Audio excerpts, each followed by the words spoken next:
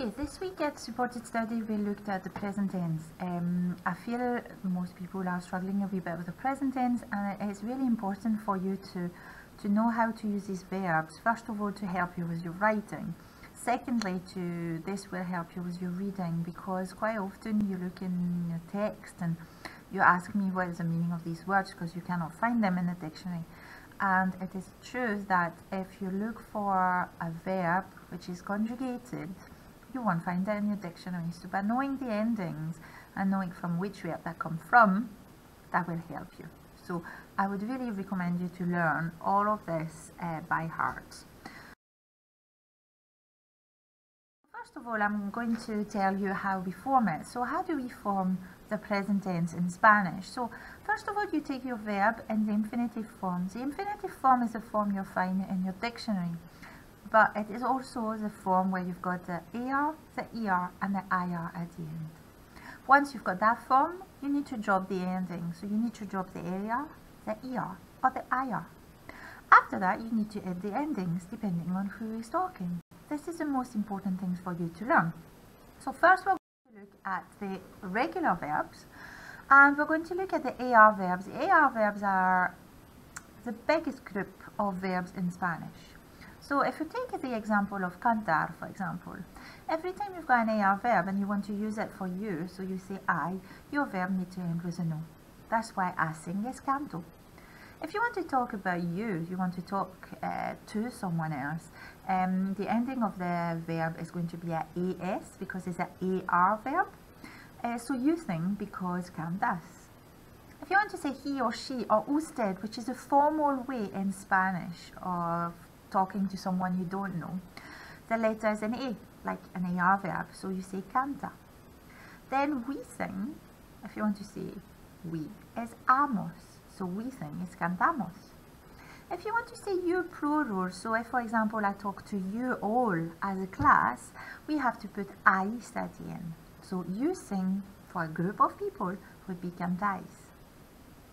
Then they or ustedes. Ustedes is a plural form, the plural formal form. So the endings are en. That's why we say they sing is cantan. If you look at the ER verbs, if we take the example of comer, if you want to say I, your ending is O. So I eat is como.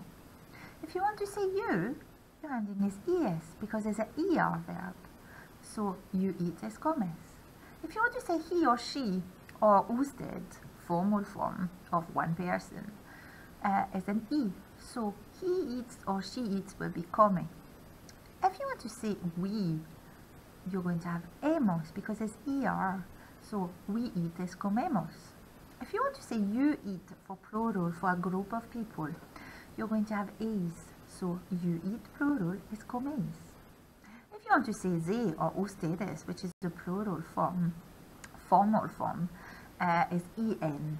So they eat is comen. So the last group of verbs is the IR verb. This one is a wee bit more difficult. If we take the example of vivir, so if you want to say I, your ending is O. So I live is vivo.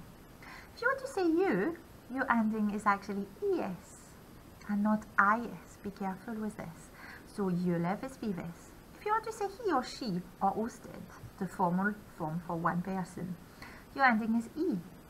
So he lives is vive.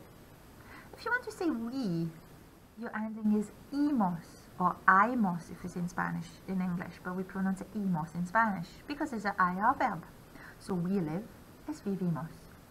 If you want to say you live for a group of people, plural, is is the ending. So you live for a group of people is vivis.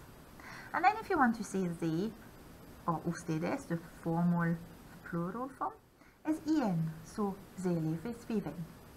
Now I'm going to talk to you about the irregular verbs. So the only problem of the irregular verb is there is no rule, so you need to really learn them. I've put the most common ones, that the ones you really need to learn.